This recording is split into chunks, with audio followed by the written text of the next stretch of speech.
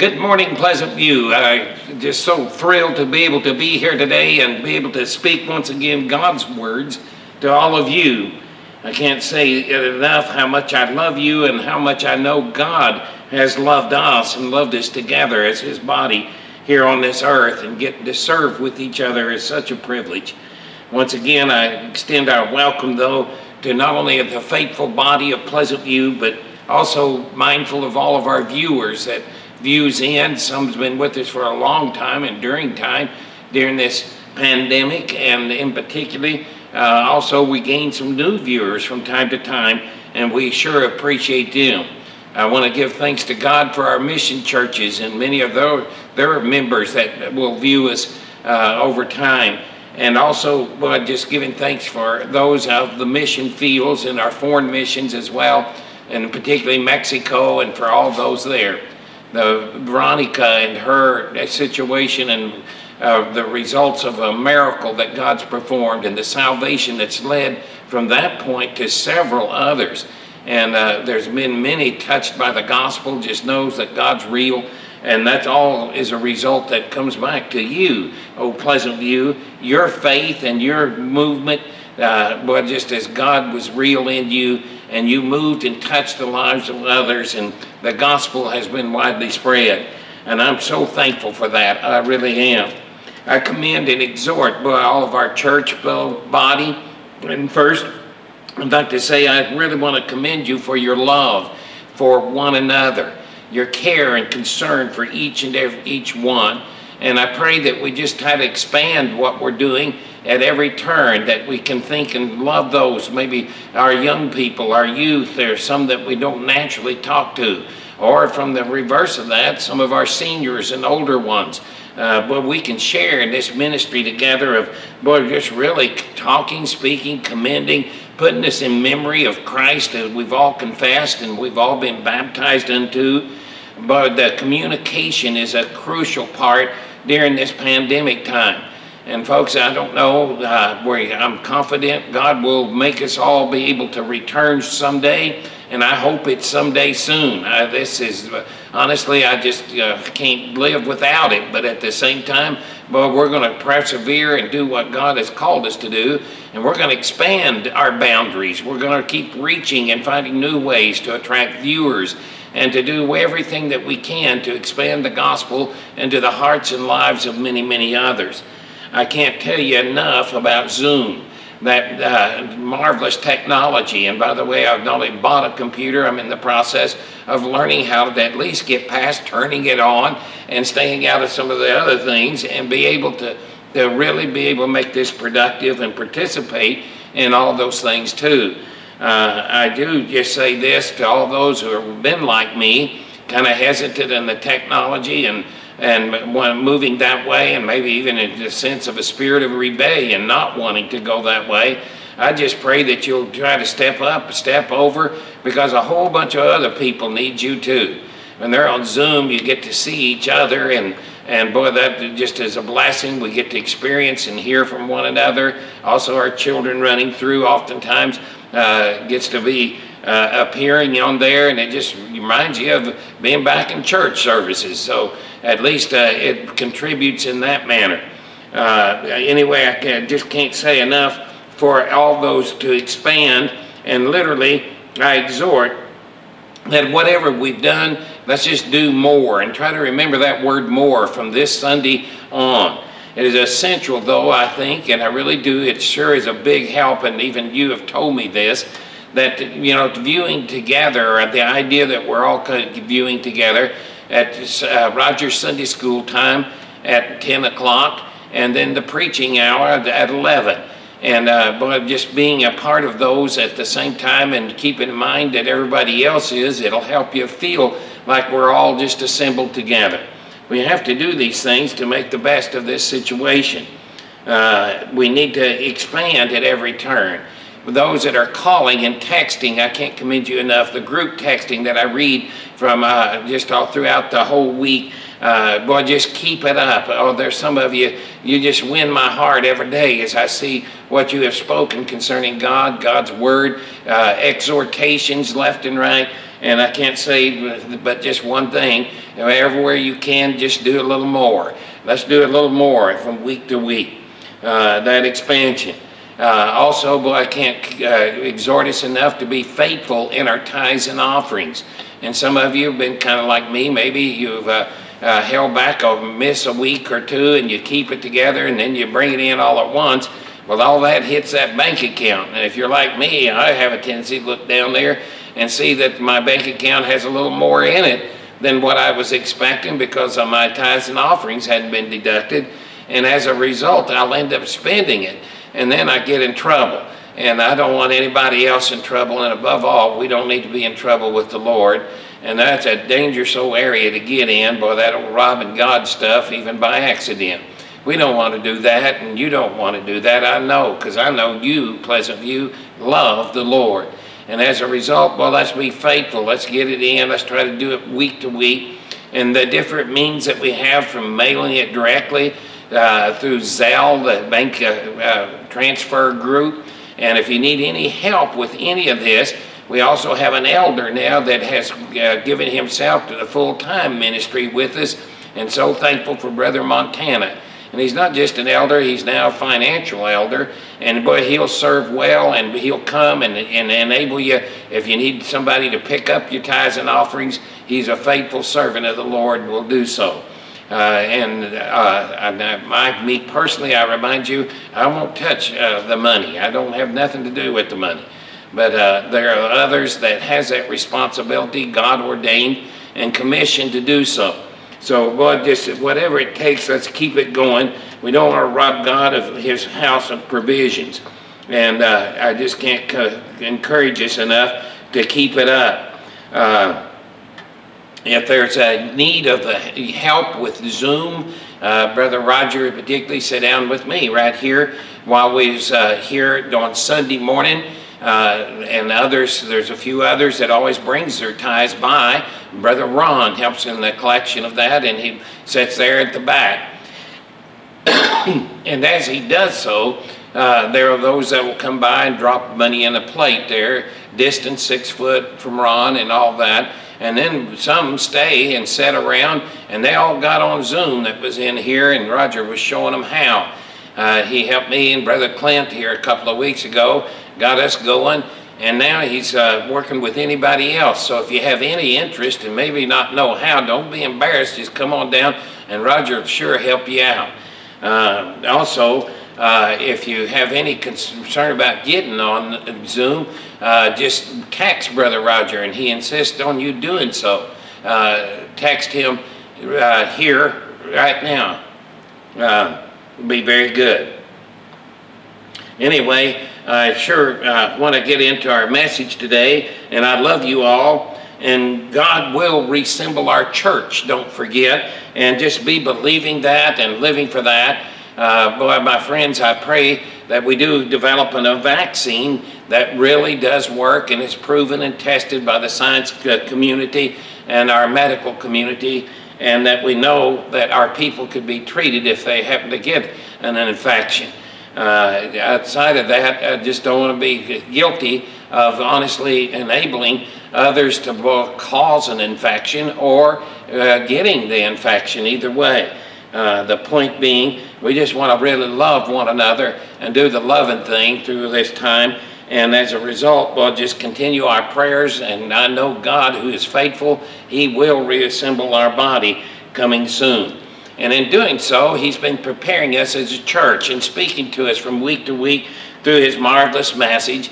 And today I wish to be able to speak to you about from a marvelous old text I love of St. John's Gospel, chapter 3, and in particularly verses 1, and we're going to read all the way through verse 18. But the honest truth behind this, in this text that I wish to share with you, it is all about the new birth experience, being born from above or being born of the Spirit. It was the two translations that was always given. And as we do so, today I just want you to know that really though, life comes from above. And I really want you to think about that. Life comes from above, because I really believe that we have a dire need right now to be always mindful that we're not going to find life here in this world. We're not going to find it even with one another.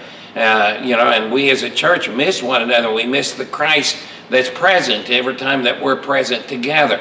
And all that's crucial and important to faith. But during this moment, in this time, we need to realize that God is not found in these things. He's always above. And that life comes from above. It doesn't come from the elements of this world.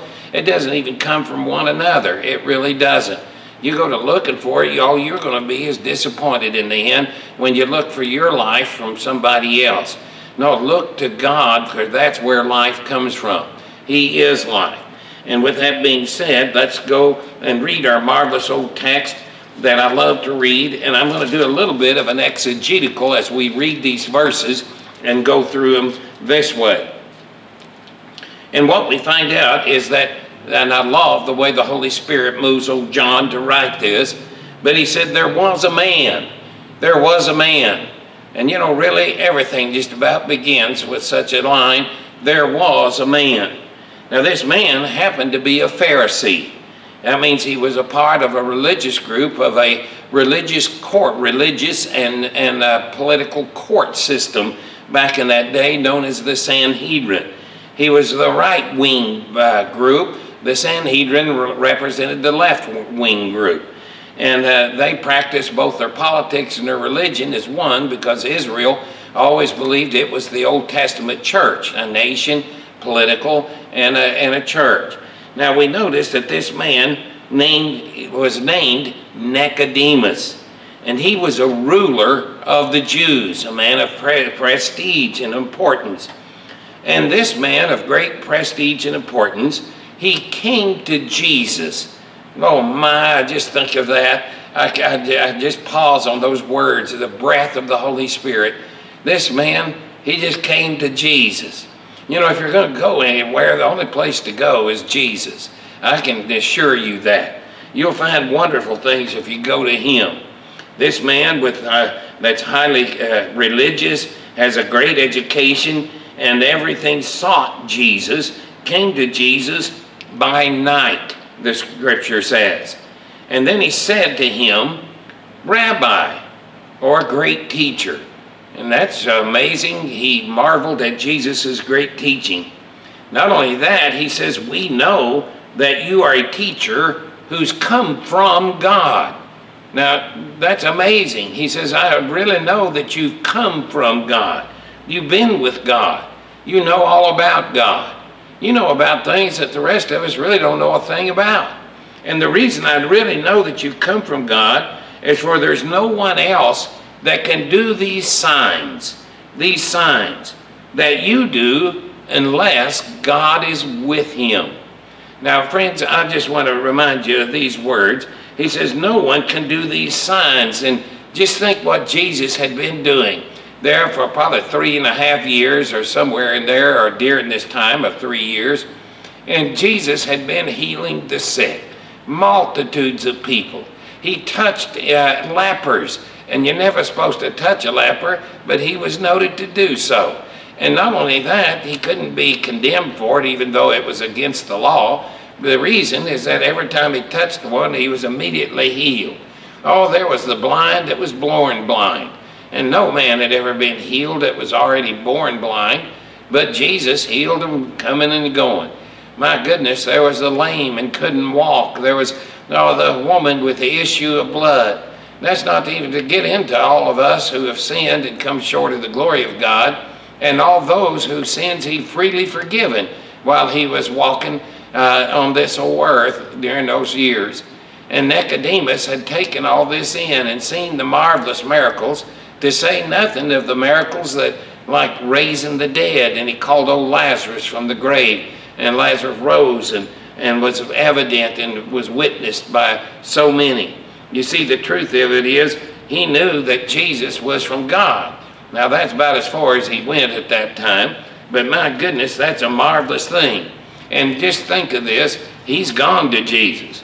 Well, Jesus immediately replies and answers to him. He says, most assuredly I say to you, unless you're born again, he cannot see the kingdom of God. Now what he said was, unless you're born again. And another term for that, and it used to say this in the old scripture of the King James Version, it would say verily, verily, or most assuredly. But he says verily, verily, verily 3 times, which anything repeated was for all eternity. He said, unless you're born again, unless you're born from above. From above, that's what the term was. Unless you're verily, verily, unless you was born from above, you could not even see the kingdom of God. So you see, life really does come from above. Life will never be found here. Nicodemus said to him, how can a man be born again, or born when he is old? Or can he enter a second time to his mother's womb and be born? Only thinking physically. But Jesus answered and said, most assuredly I say unto you, unless one is born of the water, of fleshly birth, a physical birth, and the Spirit. So we need to be born and become a living soul and brought forth into this world, and then have to have that soul born of the Spirit, made alive by the Spirit of God. He says he cannot enter the kingdom of God. Now, without being born from above, you can't see the kingdom of God. And you sure can't enter it, even if you thought you saw it. You'd never enter it unless you're born of the Spirit of God. That which is born of flesh, man, it'll just always be old flesh, physical, dying, decaying, since Adam's sin. But that which is born of Spirit is Spirit. Spirit is unseen, but it's what's real. It's always living and always will be living, and it is eternal. Do not marvel, Jesus said, that I said to you, you must be born again. It's not really a secret, but it is like the wind. You see, the Spirit goes where it wishes, as the wind does. Now you can hear the sound, and with the Spirit you can hear and see the effects of the Spirit and His presence when He touches your heart and life, or the hearts and lives of others. So you can't, but you yourself can't control it. You can't control where the wind's coming from or where it goes. You don't even know those directions. Nor can you control the Holy Spirit. Nor can you assure yourself that you can control Him or have Him or anything else.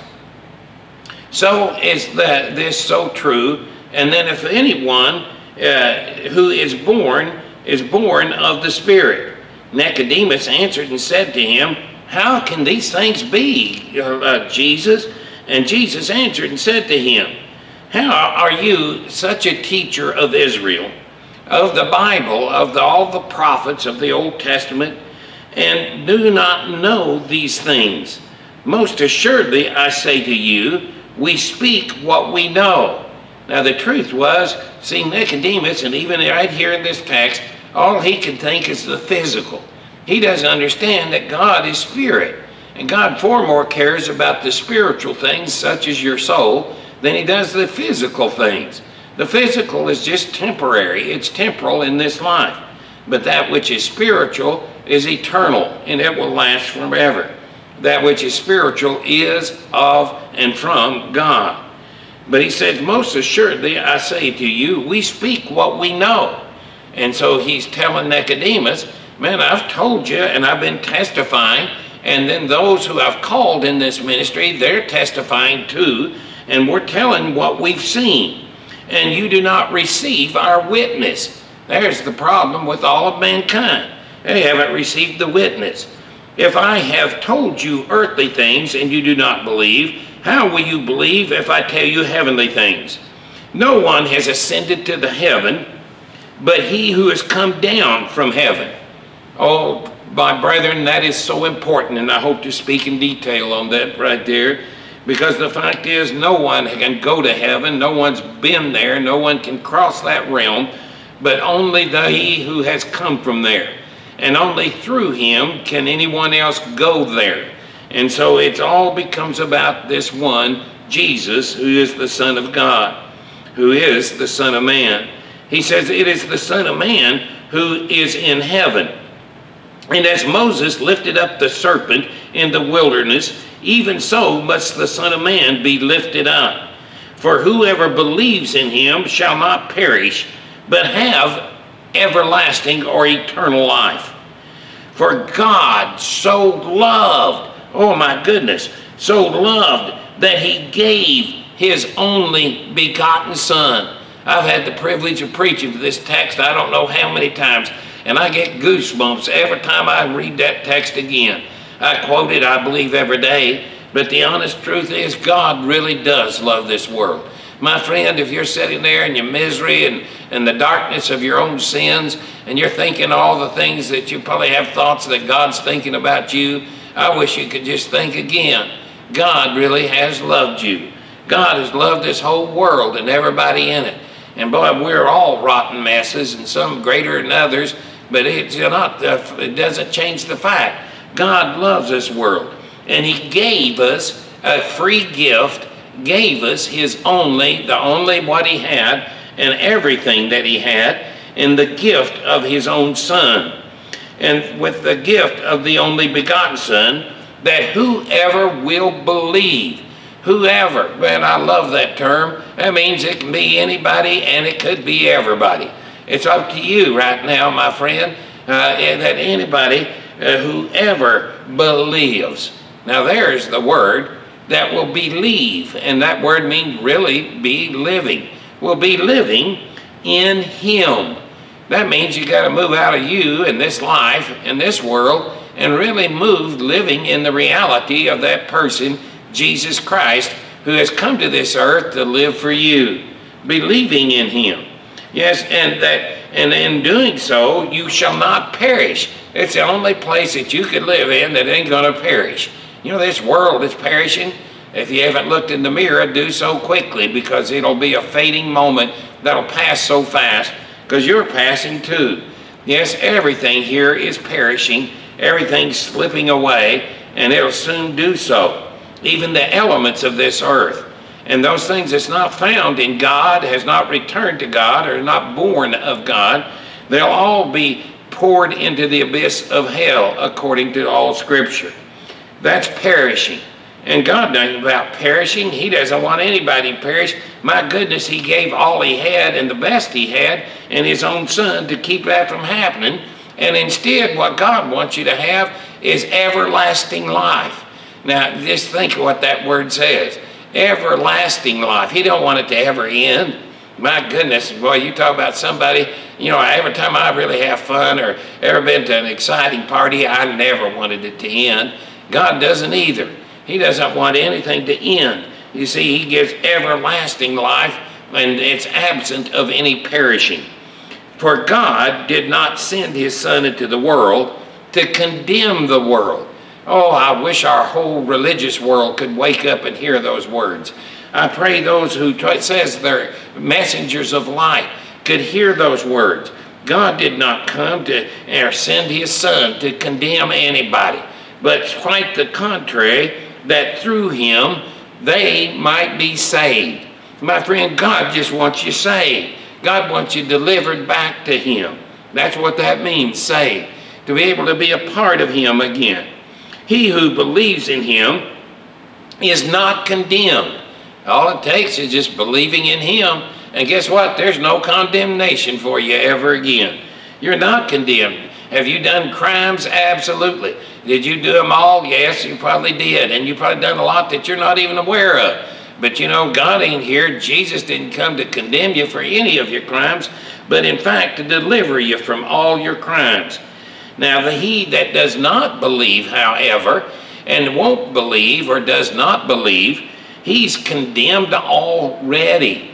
He lives in a condemned state. It's already going to hell. God ain't having to condemn anything to hell. He's trying to save it if we just get the message out there. Because he has not believed in the name. The one thing he's missing, he's not believed. He ain't living in the essence, the very makeup of the person Jesus Christ, who is God's only begotten Son. We'll hold right there. Boy, church, isn't it a marvelous thing that and the discoveries of this man Nicodemus.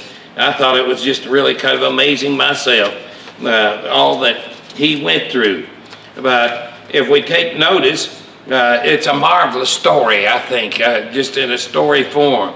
A man, that could have been you, it could have been me, and in a real sense, it has been us that's believed in him, where we ended up coming to Jesus because we were so impressed with the things that we've heard of him, that he done that there before us in our lives, and through it the Holy Spirit drawed us and brought us to him. And in coming to him, we get to discover his grand salvation, and the results of that discovery is what the Bible calls being born again, or born from above. Yes, this is quite a discovery, as he came to Jesus, and the scripture says by night. I think it was just after he got off work and Jesus had kind of closed down for the day and was camped outside somewhere, and Nicodemus knew where that was at, and he made his journey to find Jesus. Some believe he was fearful of the others and their condemnation of Christ, that they might condemn him too. I really don't believe that, as a result of what gets lived on through, because he reappears several times in Scripture, and was the very man that also helped Ananias take Jesus from the cross and carry him to the tomb. You see, the truth is, he found out many things that was so needed.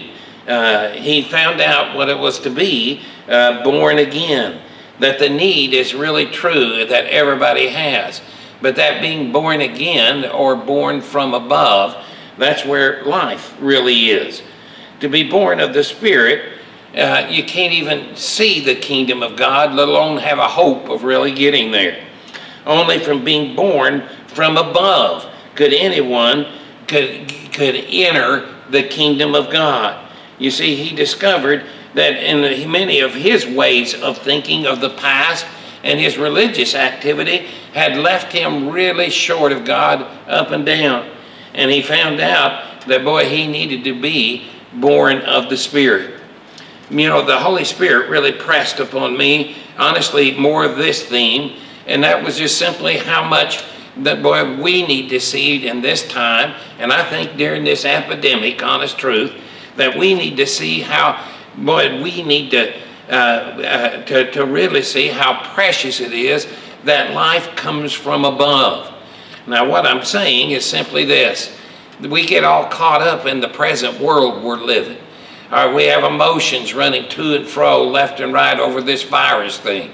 Many of us are doing things like we don't like wearing masks and so forth, but it's for the protection not only of ourselves, but it's for others. We just need to realize that, guys, this whole place is death anyway. Everything about it is death. And all of us who are citizens here, if we're only citizens of here, we're living in death. And soon we'll slip away into eternity of eternal death, which is hell. The truth is, we need to be born out of such a state. And that's what I hope that I can present. And church, I felt like we need to be reminded that, guys, we don't find our life from here, we find our life from above. And every day we get out of that bed. And by the way, as Sister Cecilia reminded some the other day, she didn't know why she was feeling pretty miserable, she said. And what I heard was then she discovered that she'd forgot to do her walkabout for a few days.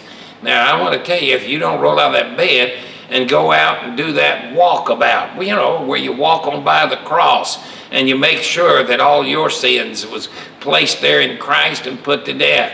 You hurry on over to the tomb and make sure your Savior conquered hell, death, and grave and everything that's wrong with you, and that he did such a perfect job of it that God had raised him the third day from hell, death, and all your old nasty sins, and you'll never have to see them again. And then get outside that tomb and continue that walkabout and live the rest of the day rejoicing in Jesus and what he's done. Church, I can't tell you enough that to keep on living born again. Live born above. Keep your eyes up on the cross, and then look past the cross right into the glory of God in heaven itself. You see, my friends, not only did I hope to remind us that life comes from above, but also to remind us that life doesn't come from this world. It doesn't come from the politics of the world either. Some must be very disappointed, but it doesn't. And it doesn't come from all the rigmaroles of the world, philosophies and such the like. Life will only come from God. God is the giver of life, and it comes from no other but Him. And so I ask of us not to look for it in ourselves and this world and this life, but look above. Lift up your eyes and see the glory of God, as the Scripture tells us to. Yes, life comes from God, and it only comes from above. The world, the flesh, man, this whole place, it's accursed. It's separated from God. God's not a part of it, and He does remain above. And any man that looks to Him through Jesus will be saved, and you'll be delivered. And instead of us really living here, we'll live there above, there in the kingdom of God. You see, Jesus wasn't kidding. It's a real possibility to live there even now through faith, as Nicodemus found out. The thing he needed was to be born of the Spirit of God, that he could see those things and live there in the things that's there with God. And think about that. That's mercy, that's love, that's grace, that's the forgiveness of all your sins. You see, everything that's good, it all comes from above. It comes from God. So lift up your eyes, old church, old Pleasant View, and you faithful, keep on the faithfulness. Expand it, though, to some of your brethren. We do have, and I do think it's just a very few from calls and talking, but a few that really waver. And one thing that really hurts people is when you miss this YouTube broadcast. Boy, guys, don't do that. The other thing that can get us is, again, when we fail in our tithes and offerings and being faithful and all that most wouldn't mean to do, no more than nothing. But anyway, the disadvantages and the how-tos and the how-comes, we're trying to overcome all those.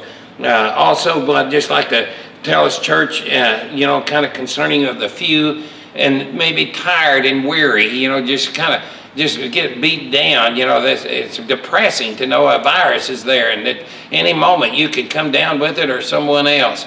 And again, if you talk to any of our members, and we've had a couple, 3 or 4, matter of fact, that has caught this thing, I promise you, they don't want anybody to have to experience it. They don't want anybody to feel like that they may have caused someone else to experience it. And it does affect others differently. It might not affect you as harshly, but they're saying that almost everybody's affected negatively over a long period of time.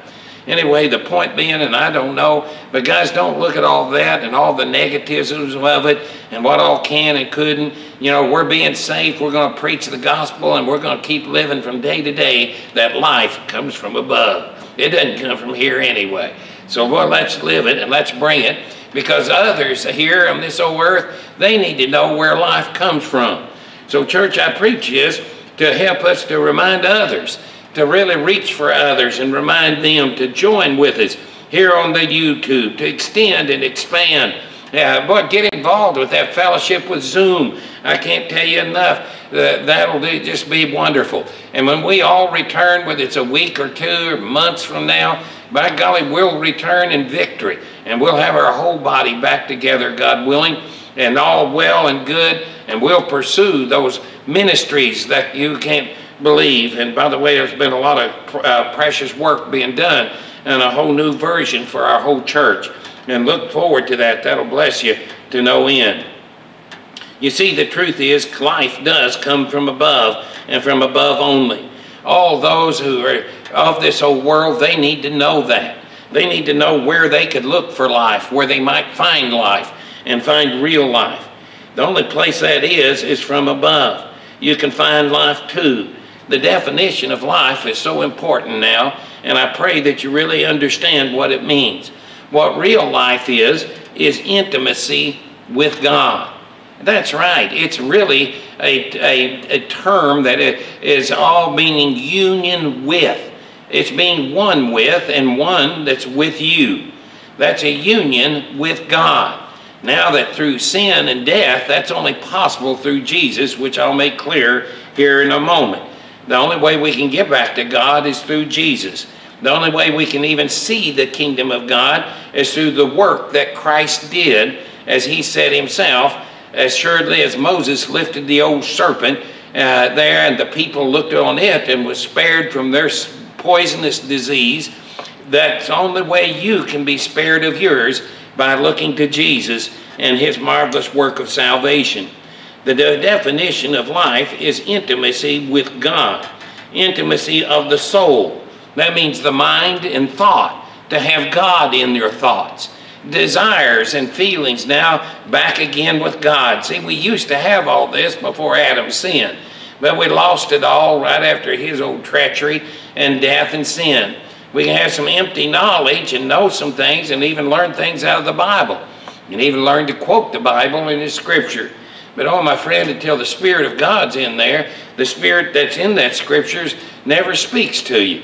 So I just pray today you understand the significance and the importance and the understanding of what real life is. The intimacy of the soul.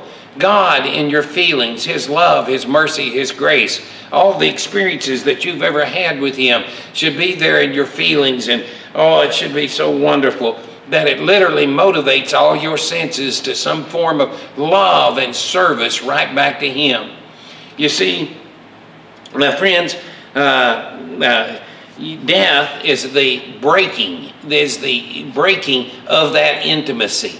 It's literally an adulterous act, because what happened through Adam and sin and death is Adam, through his eating of that fruit of knowledge of himself and knowing of self, he took his thoughts from God and only placed them in himself. An ugly, ugly, rebellious act. And his desires no longer was for God, it was really just for himself. Everything he wanted to feel from then on was only for himself. And the only thing his senses responds to is himself. Yes, self becomes the old vibrant enemy of us all. It's what can keep us from Christ, and God is nothing more than yourself. Boy, my friend, I pray your soul will hear these words and understand that you don't have life until you have God in your soul again. That's why it's a necessity to be what the Bible calls born again. You see, mankind is such a special creation. And I sure want to make this point. Guys, it's not like many have said and speculated on in the days of past. There are those who have said that we were created because God was lonely. When I was growing up, that was a popular view. That God created because he was just sad and lonely out there. That really he's not holy, which means complete in himself and in need of nothing. And but anyway, they'd say maybe even that he was those things, but the only thing they could come up with in man's thought and theory was that God was lonely, or that he created man out of some sort of need, that we were created because God needed us. Well, that's flattery, I guess, but my friend, God really doesn't need us. He needs nothing. He is complete in himself. And boy, the Bible teaches that from Genesis to Revelation. Yes, no, God doesn't need us. God didn't create man out of need. God, in his holiness and completeness, needs nothing. And he really doesn't need you or me. But the truth is, we need him. And that's the only way we can have life again, is because it only comes from him. And some says that God created because he wanted us to praise him. Well, I think praising him is a pretty natural thing, but I don't think us praising him adds a thing to him or to his character or the grandeur of his character. And the Puritans, they too come along and said, well, listen, God created everything for the glory of God. Now, in the fact, there's a lot of truth to that. Even our sin and fall will serve to the glory of God. And then especially our salvation. God having grace and mercy on us, my goodness. But you know what? God doesn't need us, and we don't add a thing to his glory. That was already there. He was already complete in himself, and he's just, he has no limits or needs us to glorify him. He doesn't add a thing. We can't add a thing to him. He is totally complete in himself. So whatever we've done, that's just what we do. I'll be honest with you. I want to glorify God. I want to give him the glory for everything he's done. I want to praise him day and night. You understand? But it's because he's already complete and perfect in himself. He sent me a perfect salvation that really saved me. And I can't help but love him, just as I know he's loved me and loved you. Yes, friend, but God has created us all, and the motive is what struck my heart right there. His motive for creating us, and don't get me wrong, he really did have a motive. He just wanted to love you. Now, ain't that something? You see, God is defined. John does it himself. God is spirit, unseen but so real. But he's more than just that. He is love. God is love. My friend, you see, God's just full of love. And all God wanted to do is love you. Isn't that amazing? All he's ever wanted to do is love you. And boy, did he ever love us. And for a little short time, there was intimacy there, where God and his love just filled our minds. And for a short time, now this is all before sin with Adam and Eve, but in a short time, God just filled their desires, their mind, and all of their feelings, and all their senses responded to a love affair with God. And in turn, God just really loved them, and they loved God. Oh, it's an intimacy that we share with God, my friend. That is life. And you feel the absence of your soul, you try to fill it with the things of this world. You fill your old thoughts up with the affairs of this world, the troubles of your own heart, instead of filling it up with the Lord. You see, you'll always feel dead. You'll always feel incomplete. See, those things never satisfy. Chase your pleasures and all your desires. Chase them hard and well, but all you'll still find is in your soul you're still empty if God's not there. You see, my friend, you need the presence and reality of God in every part of your being, your inner being. And it's always described in those parts of your thoughts and your desires and in all that you feel. God should be in there. You should be feeling him and not the things of the world. It's so funny how sensitive I am anymore to the anger, and I'm amazed that my flesh can rise up. I don't have to go any further than just in the same room that I'm in there with me, because my anger and my old flesh can rise up within me, and then my heart just is saddened because all I was thinking of was me. And when I'm thinking of God, I realize, man, that's just pain. That'll bring me pain, and I don't want that. But I want to live intimate with God. Yes, intimacy, my friends. That's the definition of life, intimacy with God. Yes, and that led, by the way, the misunderstanding of this leads to some grievous errors. Lost people having to live being taught by religious people that God is watching them, that he spends all the time just watching them, and he's keeping score, and for any wrong thing they do, see, they're all on the still eating of the tree of good and evil, and they're on the knowledge thing. That God's up there collecting knowledge of what you do, that he can't wait to punish you for all the bad things that you've done. That he's, God just mad at you. And if you think about it, if he's going to be mad at you for a sin, that means he's mad at you all day long. Because there ain't nothing of you measures up to God. See, sin is missing God. You've never measured up to God about anything. You see, the truth of it is, that's not true at all. What God was doing is loving you. He ain't mad at you. He just wants you to come to his Son that you can be saved and have God in your heart again. You see, God can't, there are those that teaches that God can't wait for you to pass this little day of grace and life that he has abundantly given, by the way. But the honest truth, they say, and they teach this, that God can't wait for you to perish in hell, and that he just waits to turn on the burners, so to speak. Things of that sort. All that is very incorrect things. They're twisted imaginations that runs to and fro. They're books of works and righteousness that has nothing to do with Christ at all. You see, the truth of it is God just loved you. He loved you so much, he knew you couldn't do nothing about your situation. That's why he gave the gift of his only Son. It was God himself that could do everything it takes to save us. And that's exactly what he did.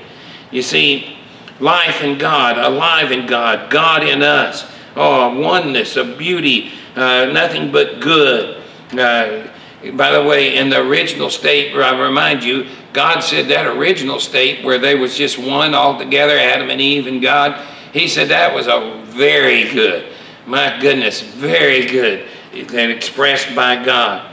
You see, God just really wants to love you. He wants you and him to be having a very good relationship every day. And not only today, but everlasting life, all the way through eternity.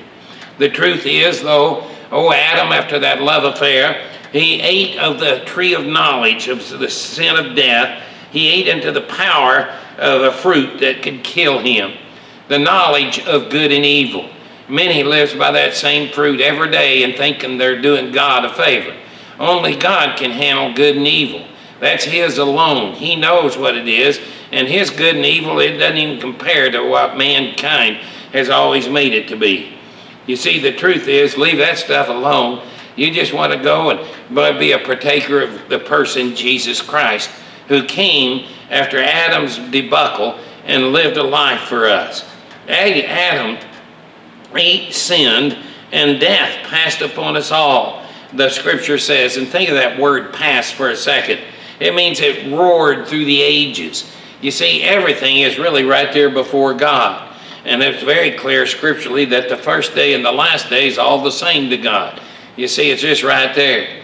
But way back there somewhere in God and Adam's love affair, then God telling Adam not to eat of that tree of fruit.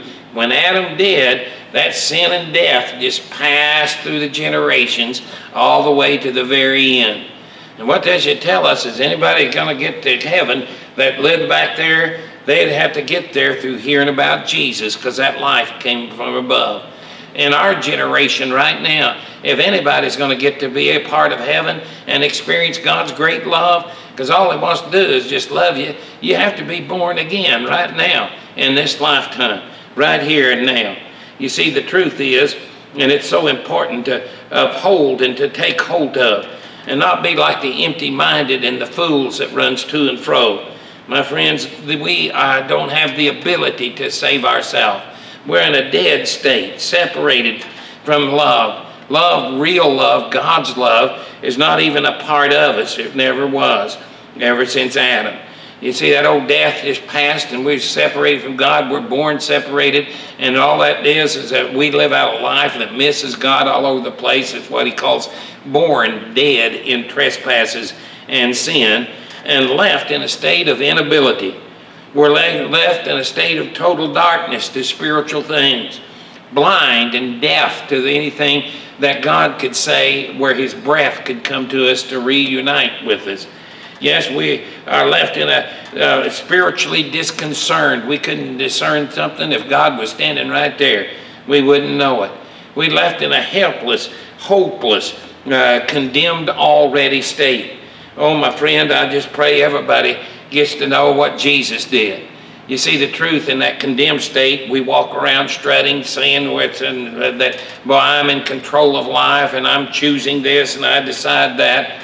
But all it is a life that's filled with what's called the works of the flesh. It is envies and greeds, oh, those old proud looks, adulteries left and right of all kinds, and idolatry always live, where we're living for and worshiping anything else other than God. Oh, in it is anger and hate, wrath and vengeance that we try to take, when the only one that has the right for any of those things is only God. You see, the truth is, church, it was just like the Old Testament church of Israel. That's what we pretty well have lived. The truth is, in that state, and the comparison of such a state, that God, out of love for Israel, he came to them through Moses, as God has come to us through Jesus.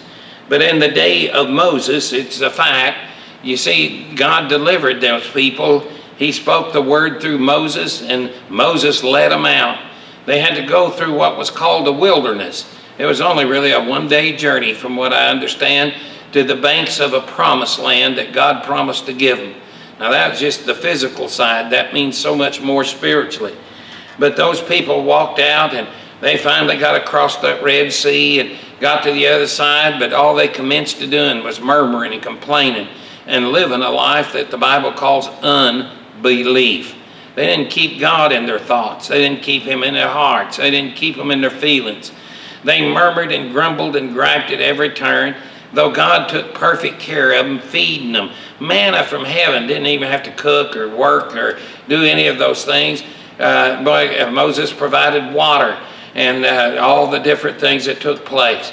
Pillar of fire at night to keep away the chill, and then air conditioning in the day. Put a cloud that cooled them all.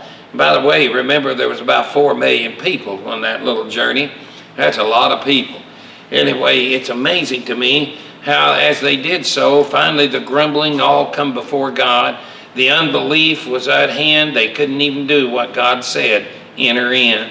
They turned back in their unbelief, and then God came and God took a serpent and has sent these serpents all upon them. And all that is back to Adam and from the old garden.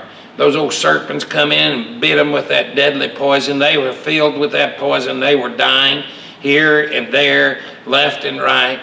And then God told Moses to take one of those serpents and to impale it upon his staff, which would kill it, but impale it on his staff and lift that staff high in the air and walk through the midst of all the congregation.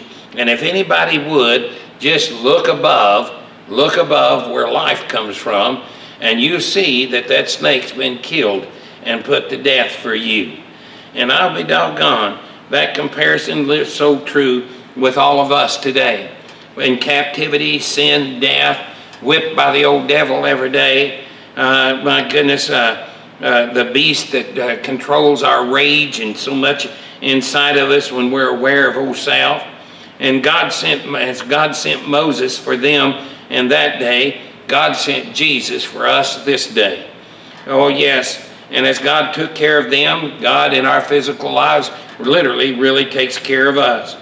Yeah, it's that unbelief, that unlived reality, not living, God loving them. That's what causes all this unbelief, killing, death, and dead. Can't experience God, can't just really come to him, can't call upon him. You know, that judgment of those old snakes that came upon them, God sent Jesus here, and as Jesus says here in the text that he must be lifted up to die for all of our sins, bearing our sins and the poisons of each and every one in himself, who lifted as he was lifted up on that old cross, lifted up before God, a righteous one without sin, made sin for us, imputed our sins, poured in him our poisonous sins, and then for that he died for all of our sins with our sins. Now if you just think about it, you need a payment for sin, look up. You need a right life that was lived in your place because yours isn't right, look up. That was the only right life there ever was, who bared our sins to that old cross and died in our place. Looking up is where salvation is. Putting even himself to death as God smited him and gave him the death blow. And to take away the poisons of all of our sin. Where he did so, and in 3 marvelous days had poured out that poison all over hell, got rid of all of our sin, and did it so perfectly that God in holiness raised him the 3rd day that we too can be saved. Oh yes, that's the most marvelous thing to just believe that old story. Just as Jesus was lifted up, as Moses lifted up the old serpent, that poisonous one, Jesus became the poison for us and died for us, and it took all of our poison away. My goodness. And then thereby that if a man would just believe that, he shall be saved. Tell me God don't love you. Tell me he hasn't loved you. Tell me. Because boy, the truth is, that's all he's ever done was love you. His only desire is to love you. Adam sins, God comes after him. We've sinned and he's come after us. He's speaking to many of our viewers right now, I do believe. Now notice the one thing that's so essential and important is not just believing in Jesus, because if you believe in him, you're not condemned. And you can never live condemned. Instead, you're delivered. You're saved by him. You see, if you're believing, then think of what that means. You're living in him, living in his right life, living in his payment for our sin, living in his victory over our sins and the putting away of our sin, living, raised now no longer to die, but we're going to go to heaven because we're living in him. He that believes in him shall not perish, but have everlasting life. But those that will perish, it is only for one reason, because they have not believed. That's what he says. In the name, the essence, that characteristics, the attribute of Jesus himself, being the Son of God, and all of his power, might, and knowledge, and in fact, not living, see, unbelief, not living in the works he did.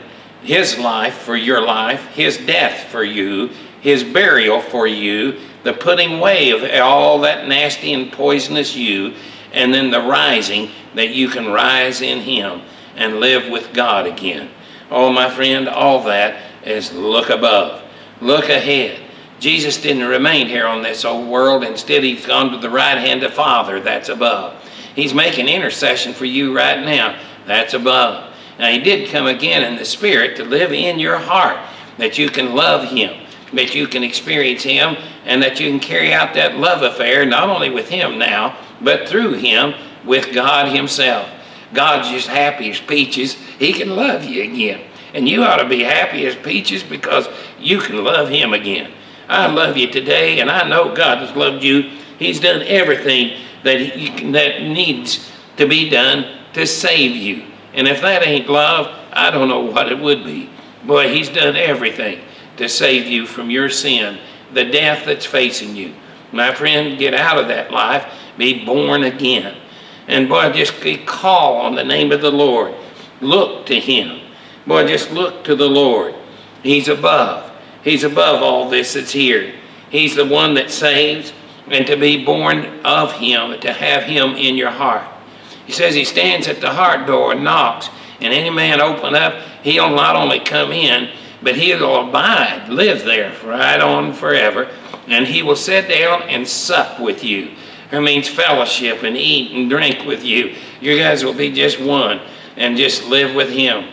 Oh, it's so fun living with him. I pray you have him today. I pray you'll be born from above. Just lift up your eyes and look above. And oh, my friend, don't be deceived by what's going on here. This will all pass, I promise you, but he will never pass, and you could be in him today. I pray for our viewer today, that you too, if you haven't come to him, if you haven't experienced, if you can't live him loving you, and just really be able to believe that, I pray you hear this message, ponder upon those words, go back and read, that's John chapter 3, at verse 1, and read it all the way, at least through 18. And oh, my friend, I just pray, and I'm going to be praying for you right now as we're going to bow in this prayer.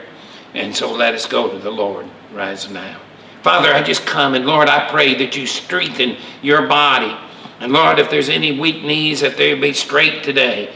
And Lord, after hearing this message, they'll know that you're the God that, boy, has loved them, and that they are born again. And can have the confidence now to get about serving you through the means that we really have right now. And Lord, we can still reach and touch one another. We can evangelize and bring other viewers to watch these messages that's just about you. Lord, I just pray that you speak to every heart, and if a heavy heart's there, Lord, you'll unload that burden and they lift up their eyes that they can see you. Father, I just pray this, and I pray for all that is so heavy, burdened, and laden, and their eyes have never been able to look up. It is sad, Lord, that so many runs to and fro, looking everywhere for relief or for some sort of life, when they need to just simply look up. Father, help us as a church to tell others and to be that light that's here in this old dark world, that we can show them where the real light is. It's in Jesus, and we too need to tell them, just look up, look up. Father, I just pray this message will be blessed to every heart and hearer in the name of Jesus, for there is no other. Amen.